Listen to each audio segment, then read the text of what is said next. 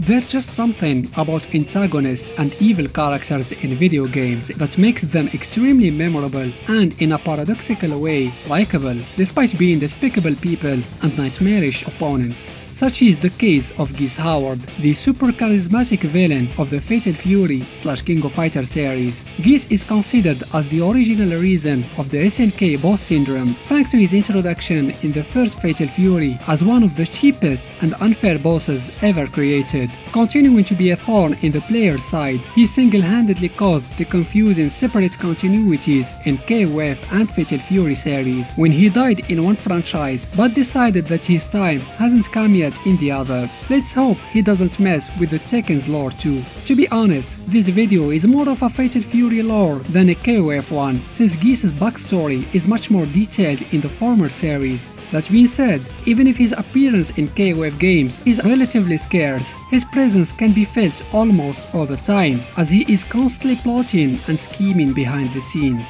Before diving into his story, as always, if you like this content, don't forget to subscribe and click the bell icon so you can be notified with every new video posted.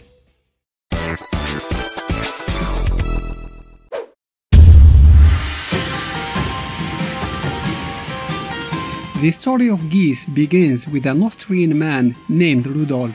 He was a famous martial artist who, during his visit to the States, met a woman named Maria Howard. Shortly after making her acquaintance, they got married and had a son, Geese. But their happy family life didn't last long. Rudolf met another woman, the heiress of the von Stroheim family, Elsa. Being the opportunist that he was, Rudolf decided to abandon his family and marry Elsa so he could be part of the prestigious von Stroheim family. And from his new wife, he had his second son, Wolfgang Krauser. Left on their own, Maria and Geese's miserable life began. Even though he was still a child, Geese had to accept dangerous and questionable jobs to survive with his mother. It didn't help that Maria was also very ill and had to be taken care of all the time. Geese did his best to survive in the unforgiving city of Southtown, but despite his efforts, his mother died eventually due to her poor health. That filled Geese's heart with unspeakable sadness and anger. Anger toward his selfish father who abandoned them without a second thought. He blamed him for his mother's death and decided to avenge her. Geese tracked Rudolf down all the way to Austria with the intention of assassinating him, but at the last moment he was easily stopped and beaten by his younger half-brother. Adding insult to injury, literally, Krauser refused to kill Geese as he considered him to be too insignificant to soil his hands with his blood. Defeated and humiliated, Geese was chased from the castle. It was at that moment when he realized that power was the most important thing in life, and he was going to obtain it in all its forms no matter what. He became the disciple of the famous Hakkyūseiken master Tang Furu, and under his tutelage, he met his soon-to-become his brother figure and best friend, Jeff Bogart. The time he spent training with Jeff was the best and most peaceful time for Geese. With him and a third disciple of Tang named Cheng Xinzan, they became what would be known as the three brothers of godly battle. However, Geese's hunger for power kept getting stronger with each passing day. He secretly started having connections with the local mafia and establishing his own influence over the underground world, and it was during that time when he met his two future bodyguards and most trustworthy men, Ripper and Hopper. His master Tang sensed the evil within Geese's heart and judged him unworthy of inheriting the secret techniques of the Hakkyūseiken school. Obviously, that decision didn't please Geese at all. He tried to take the secret scroll by force, but was stopped and beaten by Jeff, an action that ended their friendship for good and added a new name to the list of most hated people for Geese.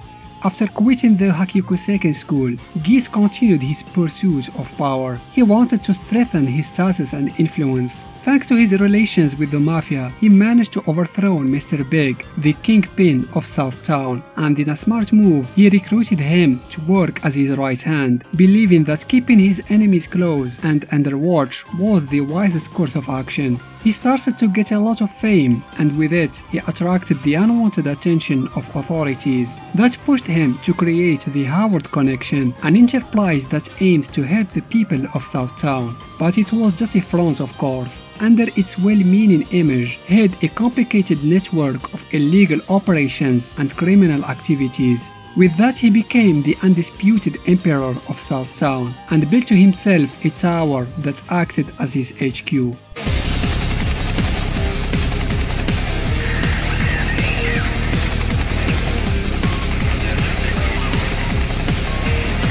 Full-on villain, Geese began recruiting strong fighters to empower his criminal empire by all means necessary. Among them was Takuma Sakazaki, a well-known master of the Kyokugenryu karate, whom Geese forced to be his hitman for years, but Takuma eventually grew tired of being Geese's lackey and started rebelling. As a retaliation, Geese ordered Mr. Big to kidnap Yuri in order to force Takuma's hand, but his plan failed when it was actually Takuma's son, Ryo, who freed Yuri and his father from Geese's grasp.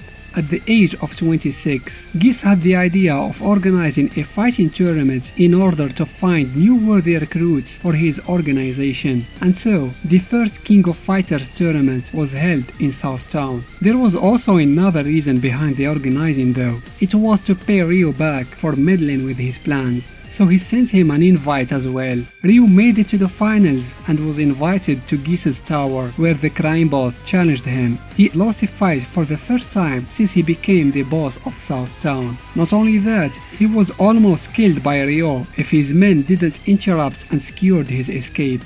But Geese didn't dwell too much on his defeat, as he was more concerned about his next plan.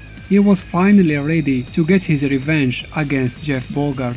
After learning where Jeff was living, he went to his house at full speed with the company of his bodyguards, but he challenged his old friend to a fair one-on-one combat. Geese believed in himself and was confident that he grew much stronger compared to their last fight. Indeed, the crime boss had no trouble defeating Jeff this time, giving him the decisive blow that ended his life. All that happened in front of Terry, the adoptive son of Jeff. Geese thought nothing of it at the time, but he would surely regret it in the future.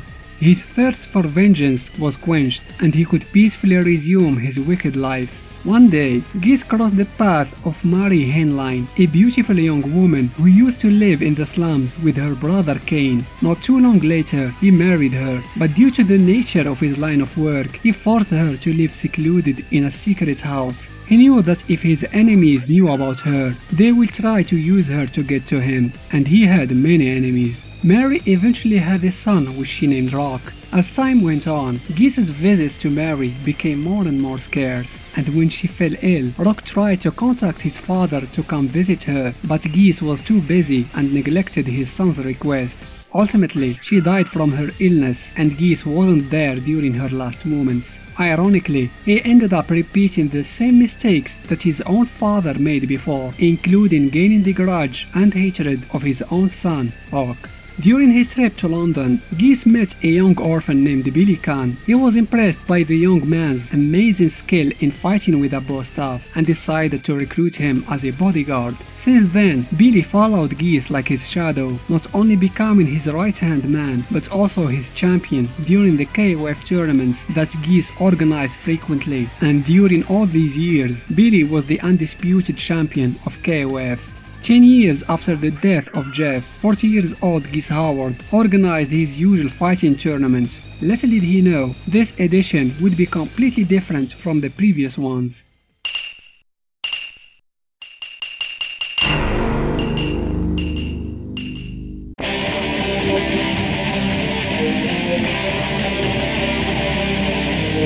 Terry and Andy, the adoptive sons of his old rival Jeff, participated as well with the intention of beating Geese and avenging the death of their adoptive father. Terry succeeded in reaching the finals and beat the undefeated Billy, becoming the new champion of KOF. Geese didn't like this outcome at all and wanted to teach this insolent fighter a lesson. He sent his men to bring Terry to his office at the top of his tower, and the combat started. Geese wasn't the kind of arrogant fighters who underestimate their opponents, but even with his careful and methodical approach, he couldn't prevent the humiliating defeat. Terry won with a well-placed kick that sent Geese flying through the window to his presumed death. In actuality, Geese survived the fall thanks to a mysterious artifact, the Scroll of Immortality. However, he was severely wounded and had to hide himself for a while for his recovery. While convalescing, he learned that his much-hated half-brother Krauser organized his own version of KOF in an attempt to soil Geese's reputation even further by defeating Terry himself. Not only that, he also hired a fighter who pretended to be Geese and made him participate. After learning that the real Geese sent Billy to Krauser with a mission, he was tasked to look for the imposter and eliminate him while pretending to work for Krauser as a bodyguard. Billy did not fail in completing his mission before returning to his real boss. When his health was completely restored, Geese started the search for the remaining scrolls of immortality. He had one, as said before, and knew that his former master Tank also had one of the mystical artifacts, which he managed to steal somehow. But for the last one, he had the idea to spread rumors about the scrolls being in South Town to lure its possessor from their hideout. And his plan worked wonderfully. While everyone was searching for the coveted scroll, he learned that the Jin brothers possessed it and secretly sent Billy to get it. When Billy came back to Geese with the awaited prize, they were interrupted by Terry, who managed to reach the crime boss. The hungry wolf was too shocked when he found that Geese was still alive to notice that he also had the third scroll. A second fight between the two occurred and Geese lost again against the hungry wolf, but this time he didn't really care that much. He already obtained what he wanted. The crime lord set the arena where they fought on fire and escaped, leaving Terry to deal with the raging flames. In possession of the scrolls at last, Geese let everyone know that he had them. That installed fear in the hearts of all his rivals and attracted those who he had scores to settle with to him. But unbeknownst to them all, he ordered Billy to dispose of the scrolls so that they won't fall in the hands of his enemies. Geese organized his ultimate tournament, the one that was going to be his last, and challenged all his enemies to participate. Unsurprisingly, it was Terry who made it to the finals once again, and the combat between the two rivals began. Both men fought with all their strength, but at the end, the fight finished exactly the same way as their first encounter. As Geese was falling from the tower, he was saved by Terry this time, who grabbed his hand. Proud as he was, Geese refused to accept mercy from anyone, especially from Terry. He tossed the lone wolf's hand aside and chose to die in his own terms. Without the scrolls of immortality in his possession, this time his death was permanent. In this timeline at least.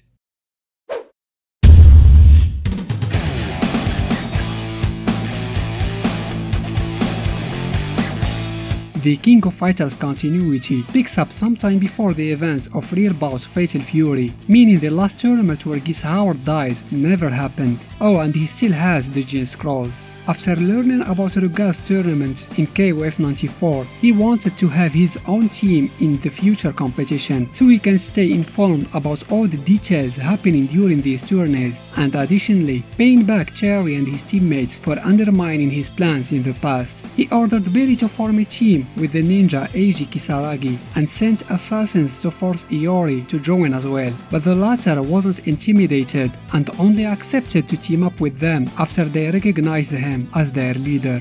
At the end, he ended up betraying them when he was affected by Oroshi's presence. This triggered Geese's curiosity about this mythical being.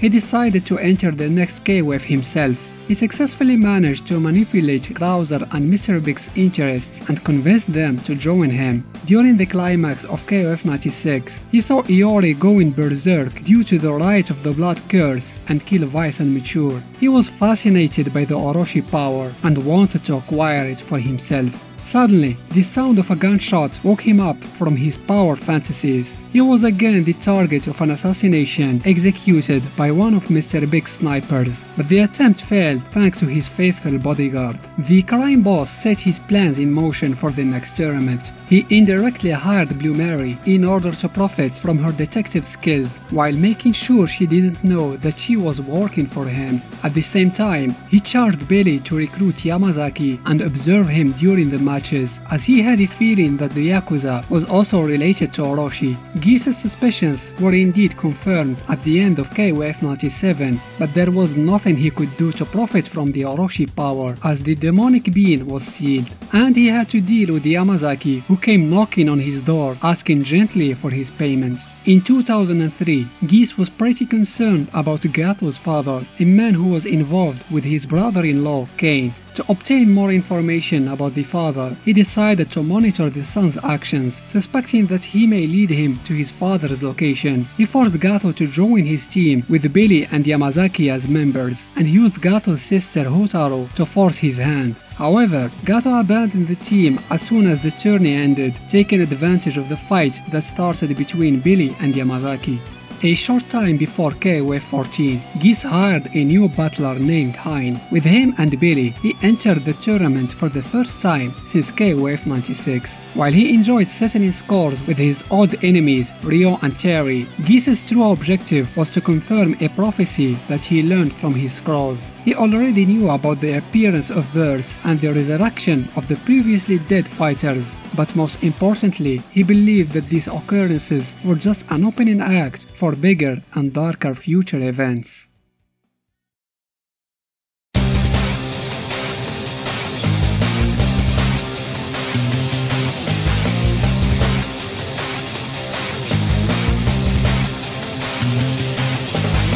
The main fighting discipline that Geese uses is the Aiki Jujutsu, a fighting style that utilizes a lot of counter moves and throws. However, it does have a non-negligible shortcoming, the lack of offensive options. That's why Geese had also mastered other martial arts like karate in order to compensate for this flaw, which he incorporated in his moveset. His interest in karate was probably initiated after fighting the Kyukugenryu users. He even learned how to somewhat mimic their super, the Kyukugenryu Ogi. Thanks to his training under Tang Furu, he knows how to channel ki energy and uses it to create powerful projectiles, the iconic Rippukens. Geese can even create two projectiles at once, the double Rippukens, which allow him to nullify his opponent's projectile and attack them simultaneously. Much like his nemesis Terry Bogard, who can summon pillars of energy from the ground, Geese has also a similar attack named Raging Storm, but unlike Terry's Power Geyser, this technique covers a larger area and is quicker to execute. He also seems to have some control over the element of electricity, as seen with some of his attacks, but his electrokinesis power is not on the same level as Benimaru's or Shermie's either. With his long-range capabilities and defensive abilities, Geese can be extremely annoying to deal with. In the hands of a skilled player with good reflexes, he can be utterly untouchable.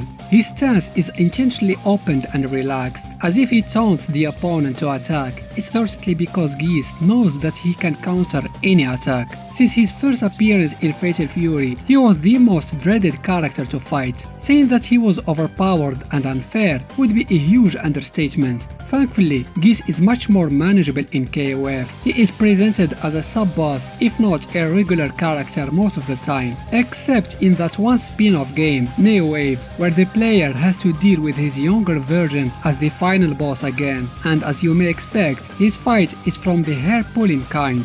But we can all agree that his most stronger version ever is his nightmare form in 2002 UM. In that game, Geese has two versions, the normal one, which is still OP, unfair, and banned from competitions, and his nightmare one, which, you know what, I'll just let the footage speak for me.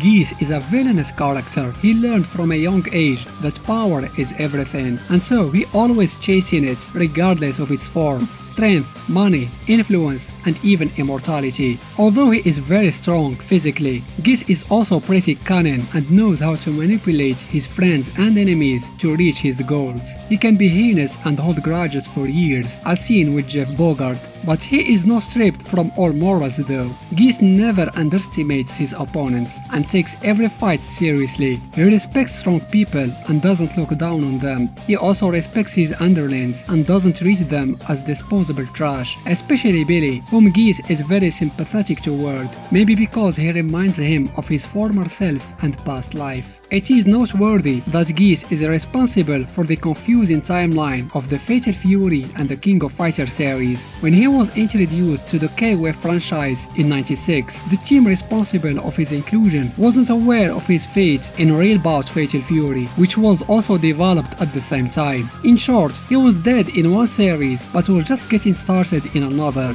To remedy this issue, they decided to create two continuities for each series, and thus Geese becomes both dead and alive.